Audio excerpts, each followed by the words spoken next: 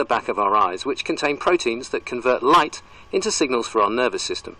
A broadly similar process, but without the proteins and nerves, happens in the sensor at the back of a digital camera. It's very similar to how a camera works. It's only that the materials that the eye has are soft and they're biological.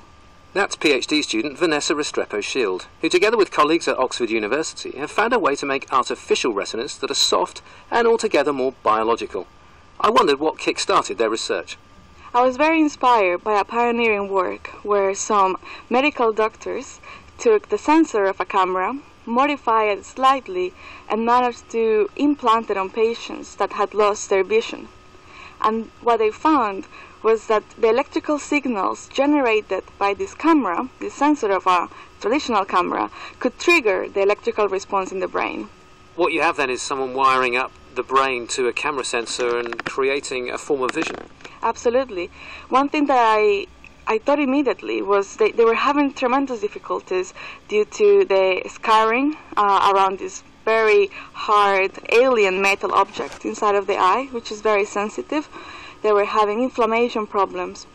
So I thought, well, if we have gone so far in biology as to be able to purify and isolate the proteins that actually generate this, why don't we make an array similar to a camera, but using materials that people have in the past used for cell culture? So what you've tried to do then is reconstruct within the eye something that's like you would find at the back of a digital camera, but it's soft and more friendly, if you like, to the environment in the back of the eye. How did you go about doing that? What I first investigated was what kind of soft materials we could use. We needed materials that were strong. We wanted material that could also be flexible within the body so they can fit the shape of the back of the eye. So we explored low soft gels, which are similar to the ones that we can find commercially, but this one we developed specifically in the lab for this purpose. And how do you manage to convert the gel into something that can detect, and not just detect light actually, but also produce a signal that can go into the brain? So what we did was we developed something that we call synthetic cells. So they're water droplets that we encapsulate on cell membranes. And inside these water droplets, we incorporate membrane proteins that respond to light. So when we bring together these aqueous droplets with our soft material, we can pattern them as pixels. That's very neat. So you have basically an array of water droplets with proteins associated with each one. They're acting just like the pixels in the back of a digital camera. That's right. And they are stabilized because they have this soft material that acts as a scaffold around them. Are you able to get a signal from that array that's suitable for feeding directly into the brain, just as we've seen being developed before?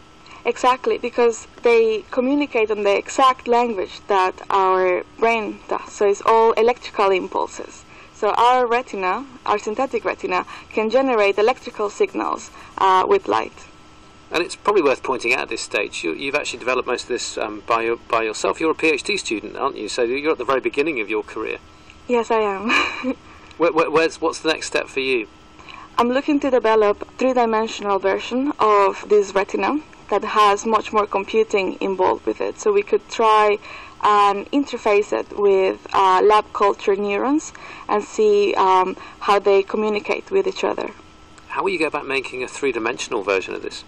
So our lab has developed a 3D printer that can pattern these aqueous droplets in 3 dimensions.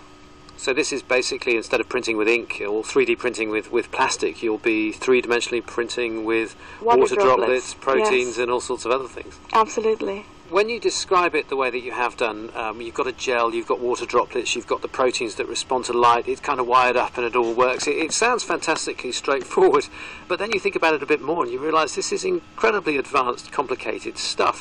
What gave you the inspiration and the idea to go about doing this? I think this all comes to my childhood, actually.